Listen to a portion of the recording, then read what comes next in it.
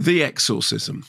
Last year we had Russell Crowe in the entertainingly stupid The Pope's Exorcist, in which he played Vatican exorcist Father Gabriele Mort fighting the devil on a Vespa, and they really missed a trick not calling that film Christ on a Bike, because and at least that film was was funny. And I was involved in a documentary about a Mort, which Friedkin made, and believe me, he was nothing like Russell Crowe, but that film was stupid fun. So now there's another Russell Crowe Exorcist movie, peculiar sort of mashup of cinematic self-referential schlock. It's produced by Kevin Williamson, and meandering po-faced angsty tedium. This is co-directed and written by Joshua John Miller, who is the son of Jason Miller, who played Father Damien Karras in The Exorcist.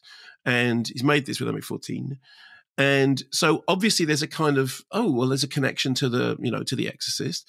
The film's been described by the studio as a film that reverently nods to a classic horror while adding a fresh twist. Oh, a fresh twist. Okay, fine. So Russell Crowe really stretches himself. He plays a washed up, paunchy actor, Anthony Miller, get it? Miller, get it? Mm-hmm. Who gets the chance to play the Exorcist in a horror film remake, which is called The Georgetown Project, get it? About a possessed girl, get it, and a priest who has to perform the exorcism. And he gets the job after the previous person who had the job has a brush with devilish forces. So he gets it because of tragedy. And he goes for the audition. Adam Goldberg has fun as the director. And he fumbles his lines and he can't do anything. But the director wants him because he was an altar boy as a kid, and maybe something terrible happened.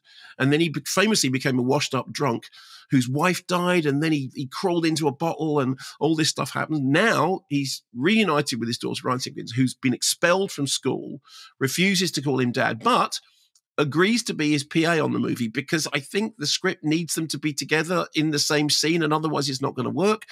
David Hyde Pierce is the real life priest who's brought in to oversee the filming because, in The Exorcist, they really had a priest on set. And Sam Worthington, I'm not quite sure what he does because he's barely in it, but he just turns up and then goes away. Anyway, the role of being the priest gets under Crowe's skin. The next thing, he's gone all demonic and all ranty and ravey and threatening and bedraggled, So, like I said, big stretch for Russell. Here's a clip. Where are you going to go?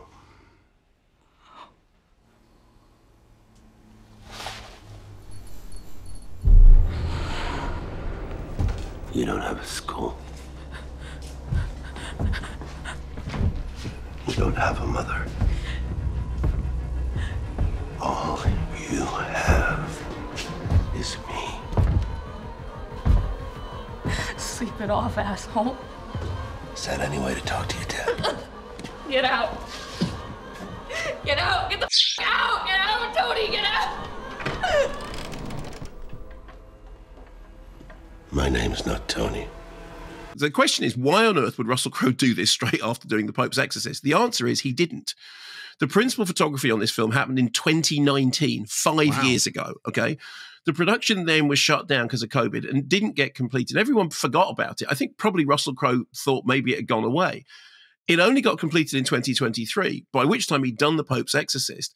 And the reason it got completed was because The Pope's Exorcist did $77-80 million on a budget of thrumpence.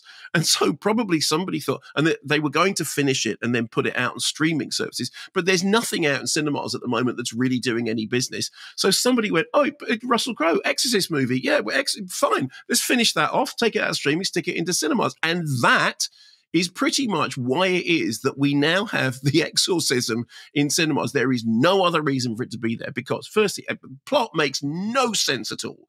It includes people falling out of windows and then immediately being fine, like certain death, but then they're not dead. I mean, I kept expecting one of the characters, and I don't know which one, any of them, to wake up and go, oh, it was all a dream, because that way it would have explained why none of it made any sense at all.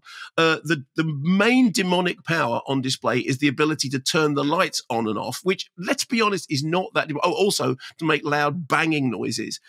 There is the film within the film that isn't The Exorcist, but is The Exorcist, but isn't The Exorcist for legal reasons, is the least convincing depiction of a film on film since Woody Allen's dismal Rainy Day in New York. You remember the film for which Timothée Chalamet apologized for working with Woody Allen, but didn't apologize for being crap in the film?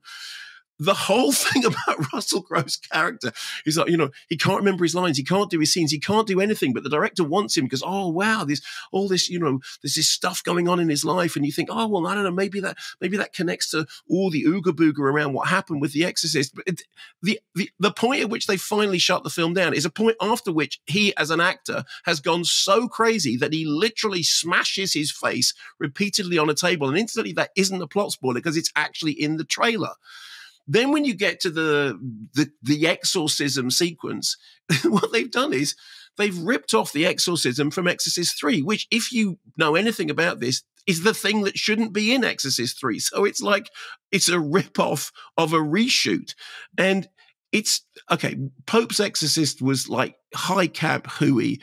This is full of kind of artsy, oh no, it's about character. It's about the legacy of this stuff that he's dealing with. And Russell, we'd like you to look like you're really wrestling with your inner demons, because it's not really about demons, it's about, and then suddenly go, oh, actually it is about demons. Remember the bit in the new Exorcist Believer in which Ellen Burstyn gets her eyes stabbed out with a crucifix? Well, this goes, yeah, fine, because crucifixes are stabby things. So this adds stabby crucifix and then catching fire. And all this stuff is going on. And I'm just watching this thinking, I can't believe how bad this is. And then I watched an interview with the filmmakers who said, yeah, it's really to do with coming to terms with the legacy of the film and the way in which we're all dealing with our personal dealing. No, it isn't. No, it isn't. It's a way of cashing in.